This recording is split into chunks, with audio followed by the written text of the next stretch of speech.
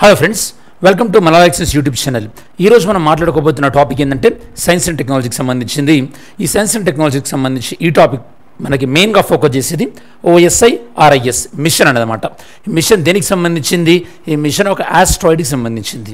Okay, ఏ asteroid ఏంటి అనే details అని మనం డిస్కస్ చేస్తాం.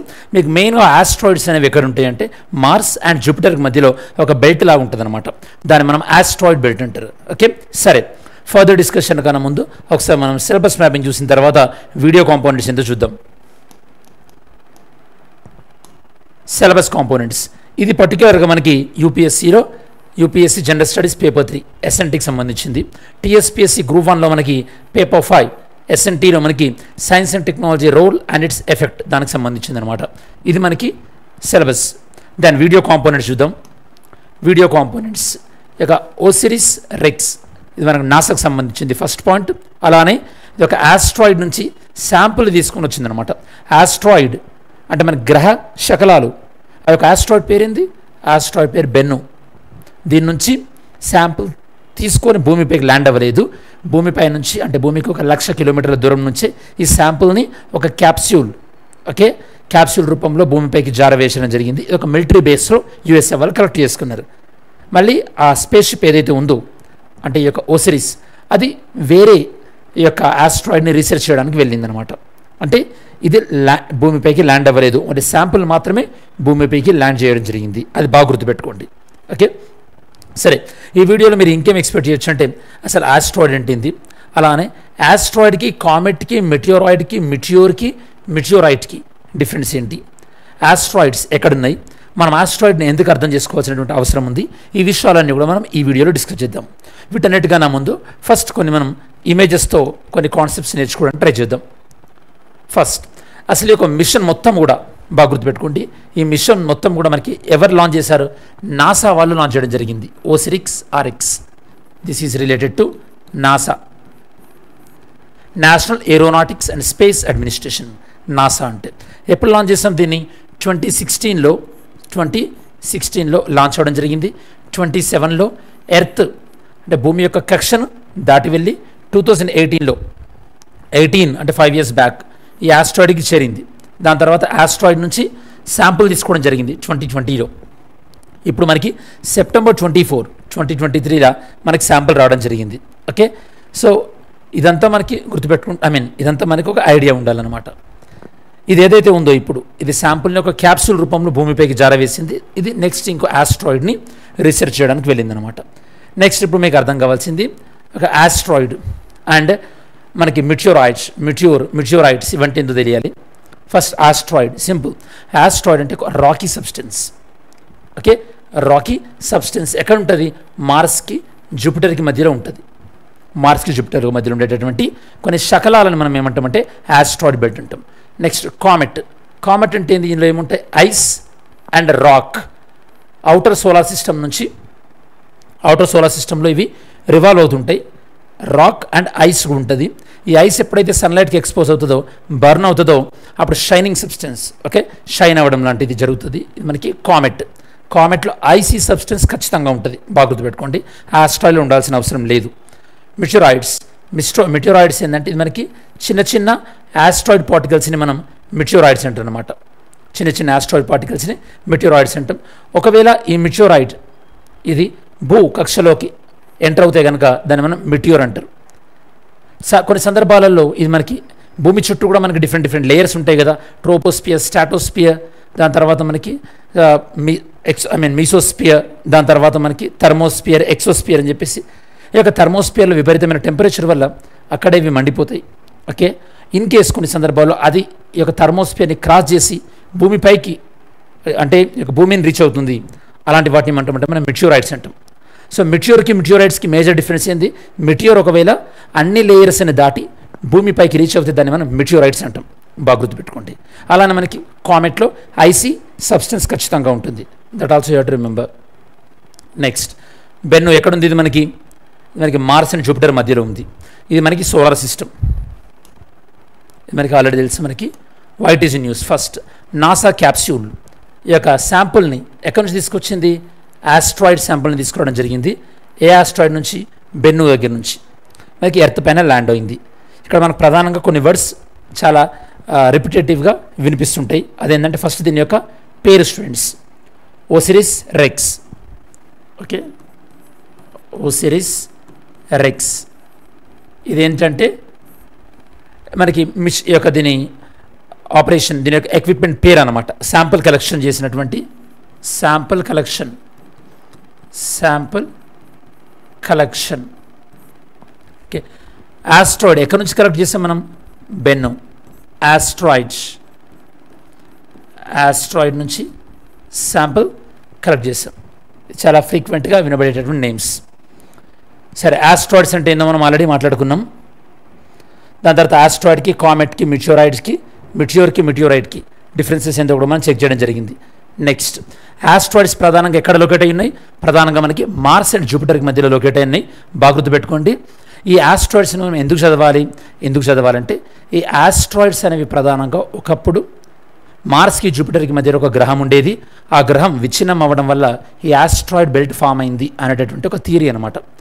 మరి ఆస్ట్రాయిడ్స్ని చదవడం ద్వారా, వీటి గురించి తెలుసుకోవడం ద్వారా మనకి సోలార్ సిస్టమ్ ఇదివరకు ఎలా ఉంది, the evolution of solar system గురించి మనకి తెలిసే అవకాశం ఉంది students. Very very important.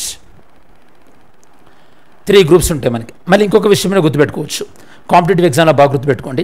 Asteroid బెల్ట్లనే ఉండాల్సిన పని లేదు. సమ్టైమ్స్ ఆస్ట్రాయిడ్స్ మనకి వేరే వేరే ప్లేస్లలో ఉంటాయి. అలా ఉన్నటువంటి ఏంటంటే ఆస్ట్రాయిడ్స్ ప్రధానంగా మనకి ఎథెనిస్ గ్రూప్, అమోర్స్ గ్రూప్, అపోలో గ్రూప్. వీటిని మనం నియర్ ఎర్త్ ఆస్ట్రాయిడ్ అని కూడా అంటుంటాం స్టూడెంట్స్. నియర్ ఎర్త్ ఆస్ట్రాయిడ్ అని అంటుంటాం. ఓకే, సో OSIRIS-REx దీని యొక్క నేమ్ ఏంది? Origins, spectral interpretations, resource identifications, security and రిగోలిత్ explorer. దీని యొక్క పేరు, కంప్లీట్ నేమ్ బాగా గుర్తుపెట్టుకోండి. OSIRIS-REx ఇది మనకి నాసా వాళ్ళ యొక్క first mission to collect the sample from asteroid. ఇదివరకు ఇలాంటి ఎక్స్పెరిమెంట్ జపాన్ వాళ్ళు చేశారు. జపాన్ తర్వాత నాసా సెకండ్ వన్. దీన్ని లాంచ్ చేసింది ఇంతకుముందు మీకు చెప్పాను 2016. 2018లో ఈ ఆస్ట్రాయిడ్ని రీచ్ అయింది. ఓకే, 2020లో ఆస్ట్రాయిడ్ పైన టచ్ అయింది. దాని తర్వాత అక్కడ నుంచి శాంపుల్ తీసుకుని రిటర్న్లో ఇప్పుడు 2023లో శాంపుల్ని మనకు చేరవేయడం జరిగింది. ఈ శాంపుల్ని అనలైజ్ చేయడం ద్వారా సుమారు మనకి 6.2 బిలియన్ కిలోమీటర్స్ ఈ స్పేస్ క్రాఫ్ట్ ట్రావెల్ చేసిందనమాట, to and fro. Okay, 6.2 billion kilometres travelling. ఇదివరకు ఇలా ఆస్ట్రాయిడ్ నుంచి తీసుకొచ్చిన శాంపుల్స్, ఇదివరకు ఉన్నటువంటి మిషన్స్ పేరు ఏంటంటే జెనసిస్ స్పేస్ క్రాఫ్ట్. ఇది మనకి సోలార్ విండ్ని 2004లో సోలార్ విండ్ని కొద్దిగా బంధించి, సోలార్ విండ్లో ఏమేమి ఉంటాయి మీకు చెప్పాను ఆల్రెడీ ఆదిత్య L1 గురించి చెప్పేటప్పుడు. ఓకే, సోలార్ విండ్ అని, అలానే మనకి సోలార్ కరోనల్ మాస్ ఎజెక్షన్ అని, వాటిని అనలైజ్ చేయడం కోసమని అప్పుడు వీటిని పంపించాం. కాకపోతే ఇది సేకరించిన శాంపుల్లో కొద్దిగా పొల్యూట్ అవ్వడం వల్ల, అంటే అందులో కంటామినేట్ అవ్వడం వల్ల అది పెద్ద యూజ్ అవ్వలేదు.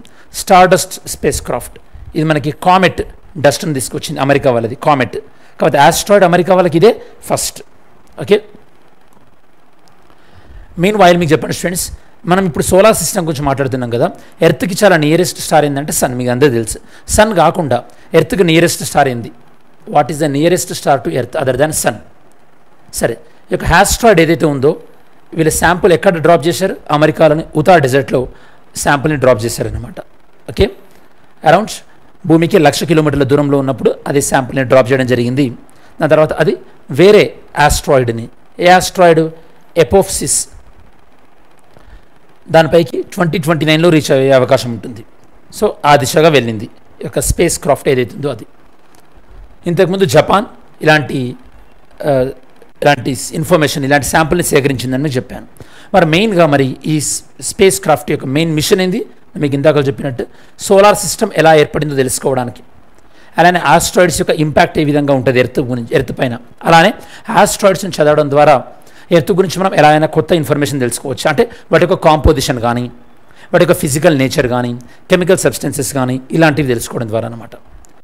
Origin of solar system, composition of asteroid, samples of రిగోలిత్ అంటే సర్ఫేస్ మెటీరియల్. రిగోలిత్ అంటే సర్ఫేస్ మెటీరియల్. మరి మిషన్లో ఏమి ఉంటాయి? ప్రధానంగా మనకి శాంపుల్ కలెక్ట్ చేస్తాం, కాంపోజిషన్ స్టడీ చేస్తాం, ఆస్ట్రాయిడ్ ప్రాపర్టీస్, శాంపుల్ రిటర్న్, ఇవన్నీ కూడా ప్రధానంగా మనం చేసేటటువంటి స్టడీ ఆబ్జెక్టివ్స్. బెన్ను, ఒకసారి ఆస్ట్రాయిడ్ గురించి మనం తెలుసుకుందాం. ఇది మనకు almost all near earth asteroid, అంటే భూమికి దగ్గరగా ఉండేటటువంటిది. అందుకోసం నాసా వాళ్ళు టార్గెట్ చేశారు. ఈవెన్ ఇది ఒక ప్రొజెక్షన్ ఏంటంటే ఇది ఏదో ఒక సందర్భంలో అంటే 2182 ఆ టైంకి ఇది ఎర్త్కి చాలా డేంజరస్గా క్లోజ్గా వచ్చే అవకాశం ఉంది అని కూడా వీళ్ళు అంటున్నారు. ఓకే, ఇది ఆల్మోస్ట్ ఎర్త్ నుంచి ఎన్ని మిలియన్ కిలోమీటర్ల దూరం ఉంది? 81 మిలియన్ కిలోమీటర్ల దూరం ఉంది స్టూడెంట్స్ యొక్క ఆస్ట్రాయిడ్ అనేది. ఎందుకు దీన్ని మనం చూజ్ చేసుకున్నాం స్టడీ చేయడానికి? దగ్గరగా ఉంది ఎర్త్కి, సైజ్ అలానే కాంపోజిషన్, ప్లస్ ఇది ఎర్త్కి చాలా దగ్గరగా వచ్చేటటువంటి అవకాశం ఉంది కాబట్టి దీన్ని మనం స్టడీ చేసామన్నమాట. సో ఫైనల్ కంక్లూజన్ ఏంది మనకి దీన్ని బట్టి? OSIRIS-REx machine not only scientific endeavour but also technological feet. ఒక ఆస్ట్రాయిడ్ పైకి వెళ్ళి ఆస్ట్రాయిడ్ నుంచి శాంపుల్ తీసుకురావడం అంటే మామూలు విషయం కాదు. We can understands. ఎందుకంటే ఆస్ట్రాయిడ్ చుట్టూ చిన్న చిన్న చాలా ఆస్ట్రాయిడ్స్ ఉంటాయి. ఇక్కడ నుంచి చాలా మాన్యూవరింగ్ అంటే జర్నీ కూడా చాలా డిఫికల్ట్ ఉంటుంది. ఇంత డిఫికల్ట్ ఉన్నా కూడా శాంపుల్ తీసుకురావడం అంటే టెక్నాలజికల్ ఫీట్ అని చెప్పడంలో ఎలాంటి సందేహం లేదు. Next yesterday's video question, what is స్టేపుల్డ్ visa? స్టేపుల్డ్ visa అంటే ఏంది? Alternative method of visa ఇష్యూరింగ్ a paper attached to the పాస్పోర్ట్కి ఒక పేపర్ని అటాచ్ చేయడం ద్వారా ఇష్యూ చేస్తే దాన్ని మనం ఏమంటామంటే స్టాపుల్డ్ వీసా అంటాం. దెన్ ఈరోజు వీడియో క్వశ్చన్ ఎంత చూద్దాం ఒకసారి. Today's video question, asteroids are made up of. Asteroids ప్రధానంగా వేడి చేత చేయబడి ఉంటాయి. Next mains question, discuss the objectives of NASA's OSIRIS-REx machine. NASA వాళ్ళ యొక్క OSIRIS-REx మిషన్ యొక్క ఆబ్జెక్టివ్స్ ఏంది? ఇది మెయిన్స్ క్వశ్చన్. సరే, మనం వీడియో చివరిలోకి వచ్చేసాం కాబట్టి సార్ క్విక్ రివిజన్ అనేది చేద్దాం స్టూడెంట్స్. ఈ వీడియోలో మెయిన్గా మనం OSIRIS-REx అనే మిషన్ గురించి మాట్లాడుకున్నాం.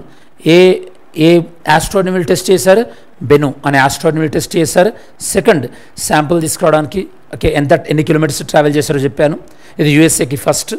ఇంతకుముందు జపాన్ వాళ్ళు ఇలా ట్రై చేశారు. దీని ఆబ్జెక్టివ్స్ ఏంది, దీని ఉపయోగాలు ఏంది అని కూడా మనం డిస్కస్ చేయడం జరిగింది. అపార్ట్ ఫ్రమ్ దట్ యూఎస్ఏ ఇంతకుముందు సోలార్ విండ్ని స్టడీ చేయడానికి ట్రై చేయడం కానీ, ఒక కామెట్ని స్టడీ చేయడానికి ట్రై చేయడం కానీ కూడా ట్రై చేశారు. ఒక సోలార్ విండ్ ఇది ఫెయిల్ అయింది అనుకోండి, బట్ కామెట్ ఇది సక్సెస్ఫుల్ అయింది. ఇది స్టూడెంట్స్ మనకు ఓవరాల్గా ఒక ఆస్ట్రాయిడ్ బెన్ను ఏదైతే శాంపుల్ తీసుకురావడం ఉందో దానికి సంబంధించినటువంటి సమగ్రమైన విశ్లేషణ.